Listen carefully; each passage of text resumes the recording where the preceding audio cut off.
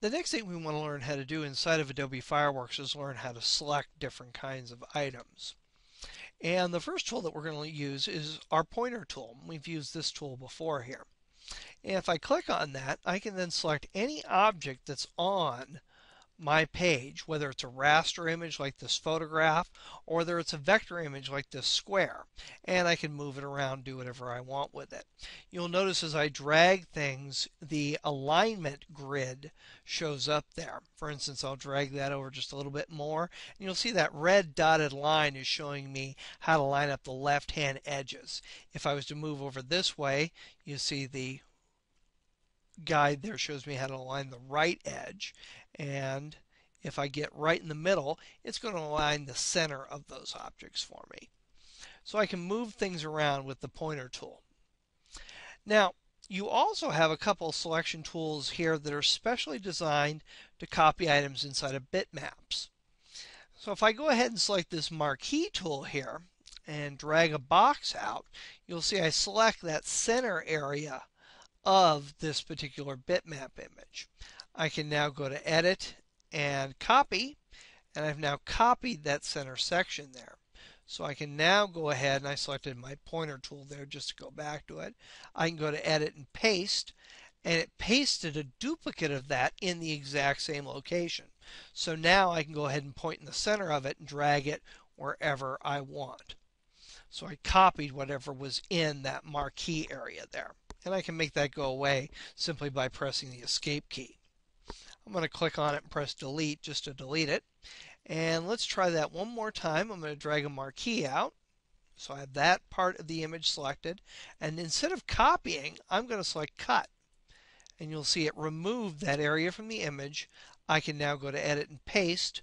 It pastes it in the same location, but I can drag it wherever I want. Whoops, need my pointer selection tool there, and then I can drag it.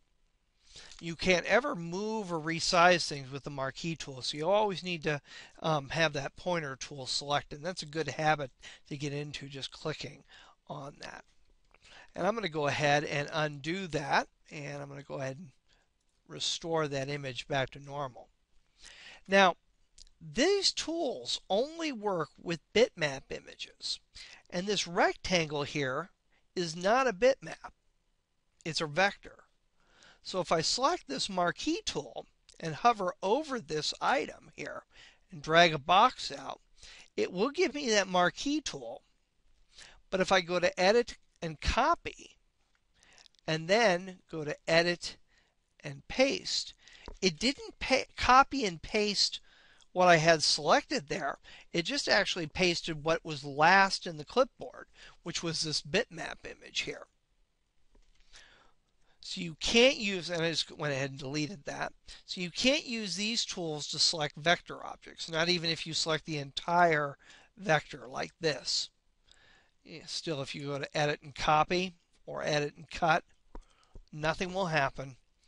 And when you select Paste, it'll simply paste in whatever the last item that was in the clipboard.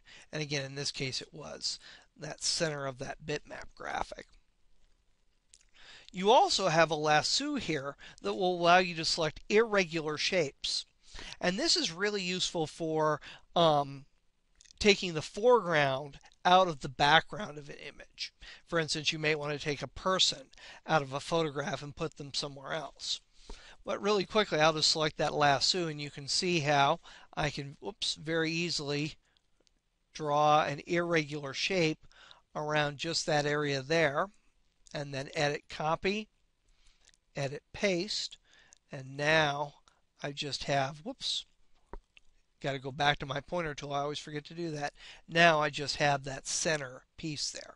Always remember to go back to your center or to your selection tool before you try and drag something there. That can be a hard habit to get into. So those are a few of the selection tools that are available to you.